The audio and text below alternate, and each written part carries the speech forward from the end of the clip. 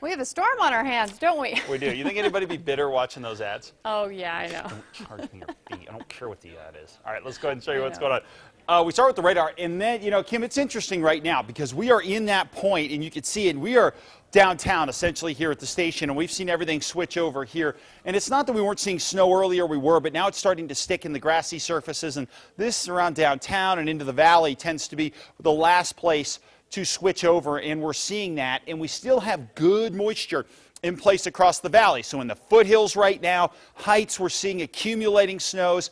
Eventually, if it's not already an issue on some of the roads, even in the metro, we could start having some problems here. So please get to where you need to go, or if you can hold off, this is not going to be a long duration issue. Tomorrow's going to be a cold day, but it's not going to be particularly snowy out there. So this is really the bullseye time over the next 4 or 5 hours or so to accumulate some snow right in the heart of the city before things start to calm down here. And again, this should not be a crippling situation, but we could be a little tricky here, at least for a few hours. As you get up farther to the north, we are seeing steady snow as well up into the southern Sangre de Cristo Mountains. Along the I-25 corridor, more snow starting to fill in there. And as you get up toward Raton as well, we've been looking at the Raton camera, and they are getting at least socked in with some snow right now and snow-packed and icy conditions. I-40 shut down essentially from Moriarty to the Texas state line.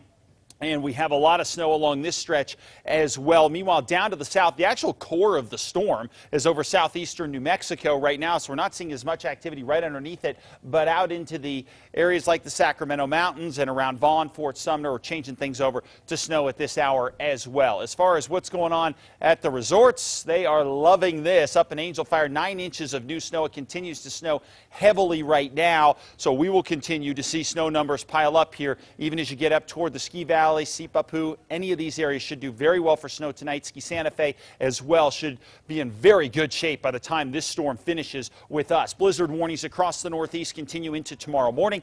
Winter storm warnings out into east central areas, lined up into the East Mountains. Another area of the East Mountains tonight continue to get whacked with snow well over a foot in many areas there, and it continues. And this stretches all the way down into the west central mountains and into Catron County, where we've seen near reserve a couple feet of snow. Here in the metro right now, we're still in that winter weather advisory. Wouldn't be surprised to see the Weather Service bump this up to a winter storm warning if we can start to accumulate some more snow. But what we're seeing at this point, you can see it from the city shot, are snow showers in the area right now, and it's kind of switching back and forth. But once we get everything switched over, again, a few inches could make things tricky out here. But again, we're not talking necessarily about huge snow amounts right in the core of the metro area. Our temperature, a shade warm for a lot of accumulating snow still, 33 degrees. Winds out of the south at 5 miles an hour. Up to the north, the cooler air sits across northeastern New Mexico, where it's a lot easier to accumulate the snow. Across the south, temperatures in the 30s and 40s. A wider look here shows this is our low, actually, right here. And you can see that counterclockwise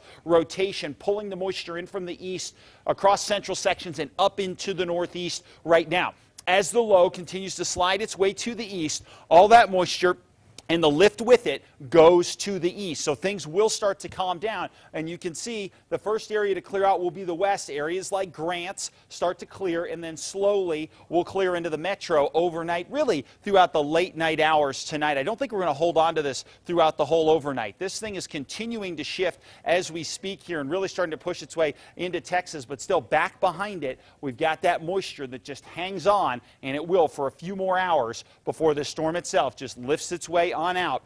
Now, we're not done with the storms. Once we get this one out of here, we will continue with some scattered snow showers around tomorrow, and then we're going to be cool as well with that spot snow hanging around. And then the next storm looks like it'll come in on Thursday. This one will not be as powerful as the one we have now. However, it's going to be a cold storm, and it's probably going to deliver more mountain snows. And because it is going to be really cold, areas that do get snow will get that light, fluffy variety of snow. It'll be easy to knock out 3 to 6 inches, especially over higher elevations over the next couple of days. So the Superstorm track shows that we continue with the snow showers, especially here in the metro, through about 8 p.m. Then I think things are going to start to calm down and really not necessarily clear out, but the snow will clear as the low works its way on through. And then you can see not as much activity throughout Wednesday before we start to get some more generated into, say, late portions of Wednesday and into early Thursday.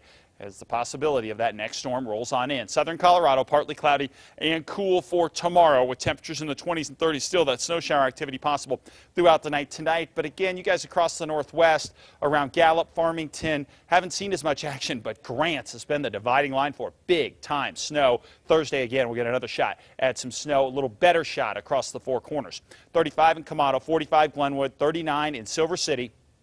Plenty of cloud cover overnight tonight and into tomorrow. Partly cloudy with a spot mix possible. Now the chance at a storm Thursday into Friday. 30s and 40s across the southeast. Partly cloudy. Spot snow out there will continue into tomorrow with that system finally clearing the state. North and east. Partly cloudy, spot snow as well. The worst of it is now through probably around midnight, and then things do start to die down. Same deal over the northern mountains. Partly cloudy, scattered snow for tomorrow with the heaviest stuff continuing over the next few hours. East Mountains, partly cloudy, scattered snow as well. Watch out. We're going to continue with probably 2 to 4 more inches of snow in the East Mountains by the time this thing clears. 35 downtown, 35 in the foothills.